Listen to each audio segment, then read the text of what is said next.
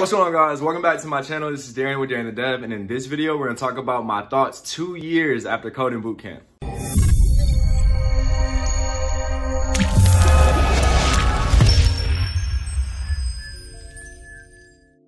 If you guys are brand new to the channel, if you're into tech, entrepreneurship, coding, startups, anything like that, make sure you guys like, share, and subscribe. That's all we talk about here on this channel.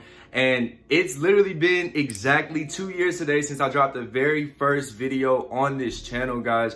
When I was going to my orientation for coding bootcamp, my very first day was 2 years ago today, which is crazy to believe. And I just wanted to reflect here a little bit. The last video, 1 year after coding bootcamp, has done really well on this channel. So I wanted to do another video 2 years after coding bootcamp and just talk about some of the things that I have noticed and learned and can tell you guys that I am still doing 2 years after coding bootcamp. So let's go ahead and jump right into it with the very first thing. The first thing I have on the list, guys, is that I am still learning design patterns. All right, so this is something that you guys are more than likely gonna learn in coding bootcamp or probably just get a taste of. You likely won't go very much into it because bootcamps don't really have the time to teach you design patterns. And it's something that I've noticed that you have to write a lot of code and kind of just start getting annoyed with the same problems over and over again, or just work in a lot of terrible code bases or work with a lot of other people on a lot of, like I said, just inefficient code to really understand the benefits of design patterns and especially when to use them. So even when I came out of coding bootcamp after having my first job, I would say even after studying design patterns and everything, I wasn't the best at implementing them. And to this day, I'm still getting better at that. Some of the ones that we work on a lot or that we use at work are the factory pattern, the singleton, and also the decorator pattern. And then there's a lot of other ones that we use commonly, like the builder pattern and the repository pattern, but those are just the really common ones if you guys want to go do more research on what those patterns are. It's something that's just ongoing every week. Like we have like lunch and learns where we're actually going over design patterns. So it's something that even myself, you know, the mid-levels and even senior developers, these refreshers and these sessions where we still go over these things, talk about them, different ways of implementing them, benefits and pros and cons. Like it's an ongoing, evolving learning process. So I'm still learning design patterns 2 years after coding bootcamp. That's the first thing.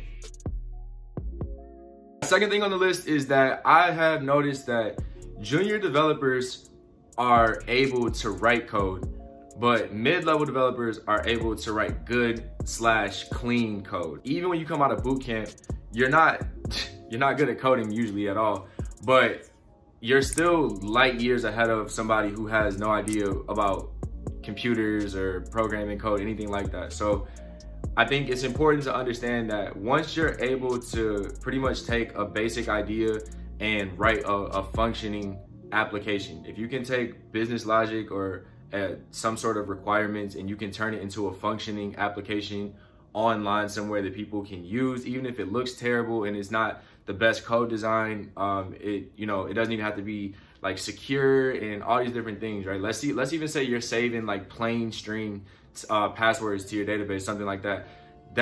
But as long as the application works and it's up and everything, like you're a junior developer, you're ready to apply for jobs if you can take requirements somebody gives you, right? Basic ones, nothing like crazy, nothing intense. If you can take basic like a CRUD logic type application and you can build that and you can get it deployed and you can have people using it, I think you're a junior developer. Clearly, you can go apply for jobs that fit kind of that role, and you're more than qualified.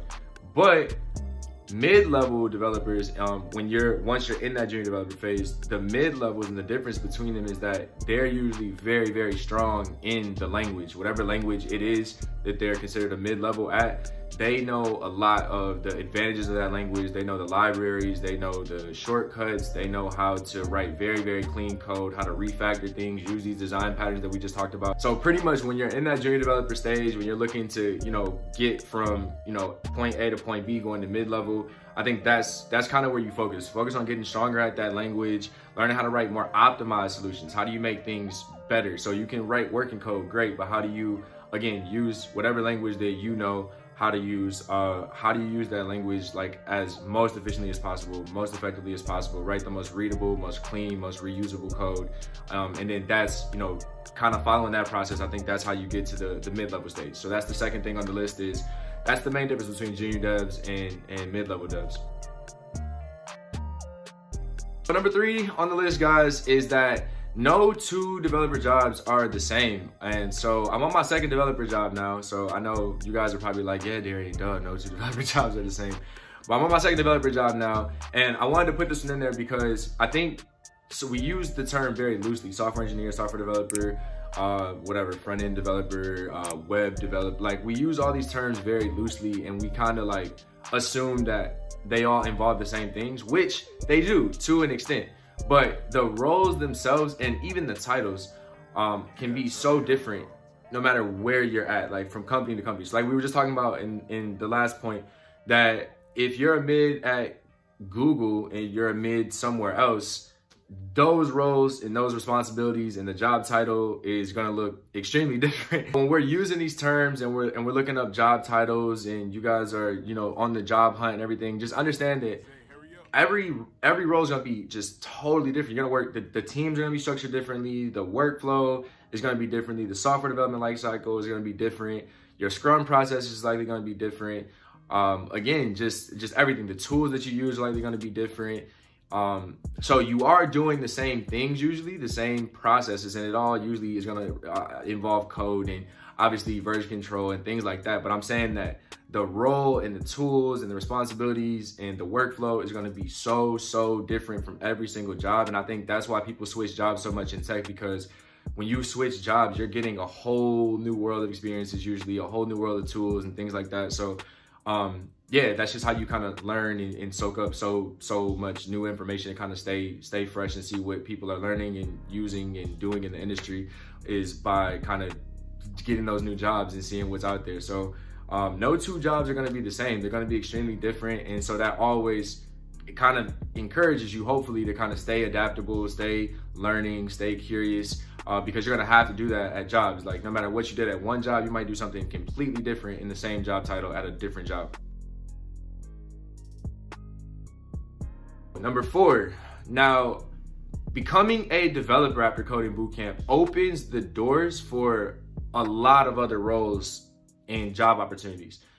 And it doesn't mean there's not other ways to get into tech after coding bootcamp, or even without coding bootcamp. You can go take certifications, you know, cloud certifications, or just go through, again, other types of programs. They don't necessarily have to be coding bootcamps. There's other IT programs you could take to kind of break into the software or IT industry. But, you know, when you put all that time in at coding bootcamp to learn how to code, you know, it's kind of a bummer when you don't necessarily get a job offer that is to be a software developer or to still work with code. Like, if you go through coding bootcamp and then you take a job in tech, but it doesn't involve code, then you might end up losing the skills that you learned in coding bootcamp.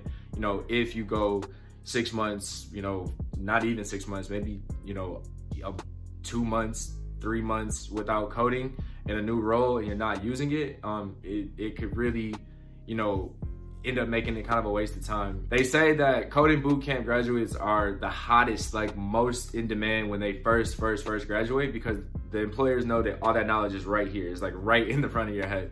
So when you get a job as a developer after coding bootcamp, it really sets you up. Even if it's just one job that you have, it really sets you up to kind of explore other options. So even if you get that developer job and you realize that you're not really good, or it's not something that you want to do, there's a lot of other ways that once you get that experience, you can leverage that coding experience, that developer job experience, to break into other roles like project management, Scrum, Scrum Master. You know, there's like a lot of other roles. It could be QA, BA. There's a lot of other roles in tech that you could get into just from having a little bit of software engineering experience or software development experience. So not settling for a job that doesn't let you code, you know, could really benefit you in your career in the long run, because just having that one, you know, coding job experience could really make you a more highly demanded whatever it is, because you have some sort of really technical experience. So even if you don't do hands-on coding technical stuff, you could still be really in high demand in project management because you have the technical experience.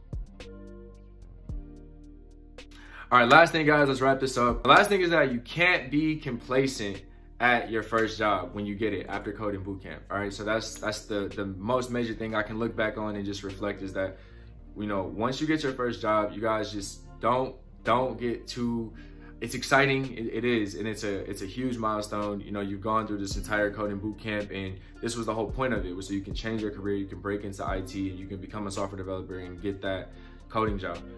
At the same time, you cannot be complacent and think that, you know, it's not your employer's job to teach you anything. It's not their job to make sure that you grow. It's not their job to, you know, make you better.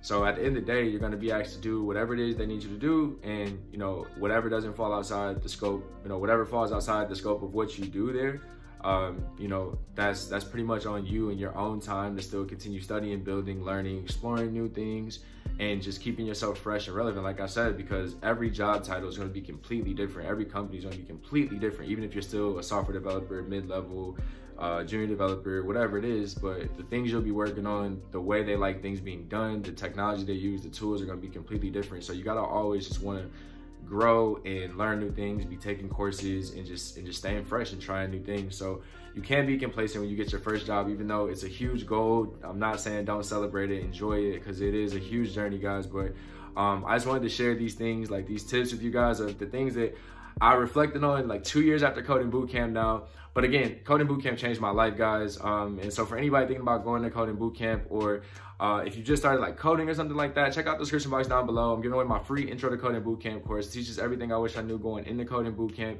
completely free. It only costs your email address. So go ahead and check that out. There's also a description down there for the free private Facebook group, where I give away pretty much all the other resources that I don't put in the description box of these videos. So yeah, guys, let me know what you guys think. Let me know if you are going to coding bootcamp, or if you guys have graduated and you guys have some thoughts about this, some stuff to add to the list, let me know.